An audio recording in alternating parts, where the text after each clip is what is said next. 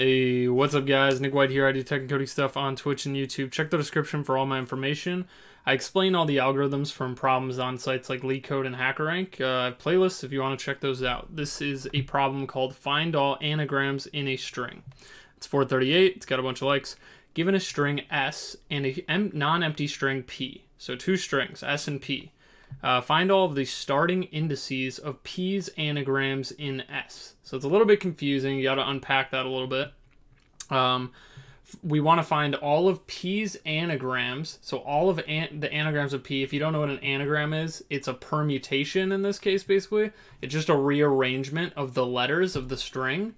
So P is ABC, for example, so an anagram in this case will be CBA or BAC. Really, it's permutation, and they messed it up in the problem. If you look at what a permutation is, it is a rearrangement of the letters. An anagram is supposed to be a rearrangement of the letters that means something, so it's supposed to actually be a word or something like that. You could read into that. So they actually messed it up here, but that's fine. It's just a permutation, basically, but we are going to be given a string P, like ABC, and we want to find all of the anagrams of it, so like CBA or BAC, right? Those are rearrangements of the letters. And then we want to find if these exist in this bigger string S, like the string S here. So if these exist in S, we want to find the starting indices of each occurrence of each anagram. And then we want to put those in a integer list and return that. So it's a little bit complicated, you know, to think about. But it's not that bad if you just think about it for a few minutes. So ABC, like if we would look for ABC in here, right? Where's ABC? I don't see it, right? So here's another one. Here's CBA. That's a rearrangement. Okay, CBA is right at the beginning. So where does CBA start in this string? At index 0. So we put that in the output. BAC, is that in there? BAC is in there, and that starts at index 6. So we put that in there. And those are the only two anagrams that are in S.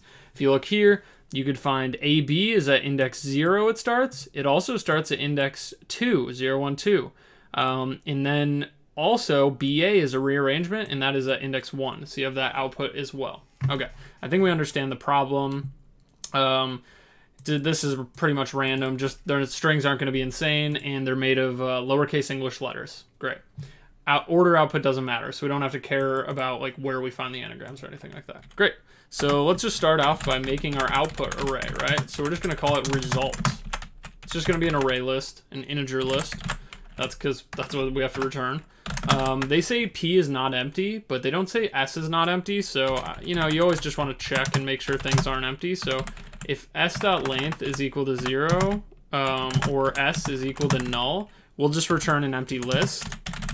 So we'll just return result, because in this case, you know, P is not going to be found if the string is empty. The anagrams aren't going to be found in this string if it's empty. So just do that check just to be safe. Now, anagrams, what we're going to use, the strategy we're going to use to solve this is we're going to make a little hash map using an int array. So you make an int array. This is a very popular strategy for counting all the character frequencies in a string. You make an int array, especially when it's lowercase English letters. You make an int array, and you say it's equal to new int of size 26. So there's 26 letters in the alphabet, right? For lowercase English letters, right? A through Z. Now we're going to store in the int array at each index the frequency of that character. So A would be index 0 of the alphabet. Z would be, you know, the last index of the alphabet, 25. So at index 0, we're gonna loop through P and put the number of times that it occurs in the string, right? So we have the frequency of each character. This is popular in a bunch of problems. So for char C and P.toCharArray, what we're gonna do is just do char counts. It's an int array. All of them are starting at 0. This whole array is just a bunch of zeros. So we just do char counts of the current character minus A. This is ASCII value. Just as if it was A minus A, that would just give us 0. So it's just ASCII values minus ASCII values. And when you find this, will get us to the right index in the alphabet for each letter. So A minus A will give us 0, and that's for index A. And you increment that every time you see an A. When you see a B, it'll do B minus A, and that'll give us index 1. And then we increment that if we see a B, and then keep going, right? Straightforward. That's in a bunch of problems. You can check that out. Now, this is going to be a sliding window approach. So basically how we're going to do this is we're going to loop through with boundaries left and right. So we're going to say left and right are equal to 0. And then we're going to have this count variable equal to p.length. This is the size of the string that we're looking for in S. So when we find what we're going to do is we're going to use this frequency table and a sliding window approach. And while we slide our window and we expand our window, if we find a window that has all of the characters in the frequency table, we'll decrement the frequency table and subtract the characters so we get to 0.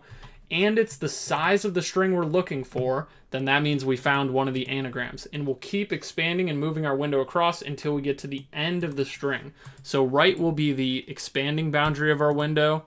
Sliding windows are a type of problem. You might want to get familiar with them before you try and do this. So right's going to be the ending boundary. So we're going to say, well, right is less than s.length, the main string.length, because right will hit the end first, right? At the end of this whole loop, we're going to return the output no matter what. So we're just going to say return result, right? So as we expand the right boundary, we're also going to be expanding. Once we find an anagram, we're basically going to expand the right boundary, and then we find an anagram.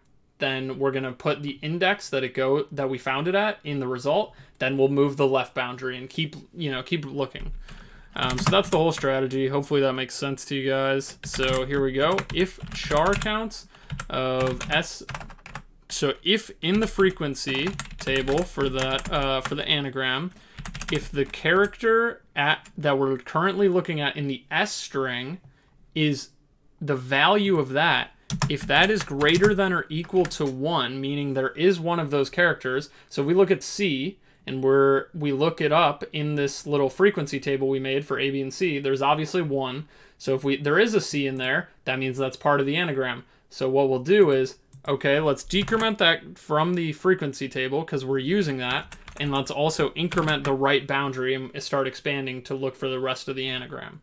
So as we do this, we also decrement the count. And we decrement the count because once count is equal to 0, what we're going to do, that means we found the whole anagram. So this will keep looping, right? It looks at C, it expands the boundary, then it looks at B, and it's subtracting B and C from the frequency table, then it looks at A, and it finds all 3 of them, and count is getting decremented each time, so count gets to 0, so then all we have to do is result.add our left boundary.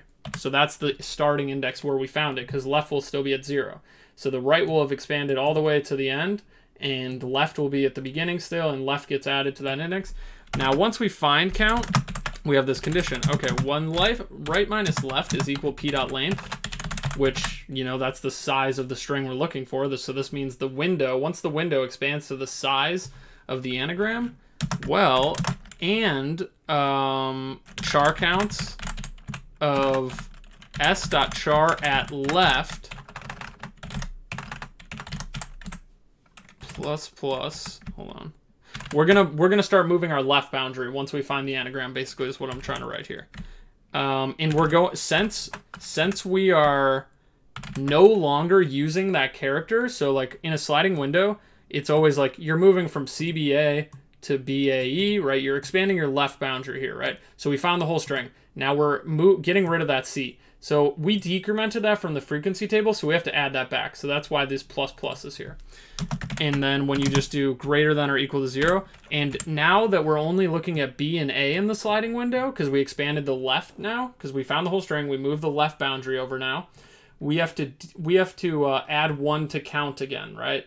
Because if this was a C right here, that would be BAC, and then we could count that, but we have to increment count because otherwise it's just going to keep adding the left boundary, right? Count will always be 0 unless we increment it again. So we increment once we expand, move the left over, and yeah, that's the whole approach. I think I did a decent job. I mean, it is a little bit, one thing I missed, sorry. One thing I missed is in the frequency table, you have to do that ASCII subtraction, right? To get the correct index in that int array that has the frequency of each character. So besides that, it should be fine, hopefully. Char counts, error cannot find symbol if, where is this? What line is this? Char counts, if char counts, so that's not char, right, plus minus A. Minus. What can they not find? Char count. Oh, I made it count. It's actually counts. Dang it. Sorry about that. So I'm gonna do counts. There, should be fine. Sorry. Hopefully that didn't ruin the solution for you. But there you go. That's the solution right there. Pretty good solution. It is tricky with these pluses and minus, you know, all in these lines. Trying to break that down makes it even more hard. So just doing it like this and kind of looking at it and getting it down is just good. So let me know if you guys have any cleaner solutions, better solutions. I feel like this isn't bad once you get the hang of it. It is just a little bit syntax. The syntax of this is just a little bit annoying. So thank you guys for watching. Please like and subscribe so I can grow my channel, of course. And as always, thanks for watching, and I'll see you in the next video. All right, see you.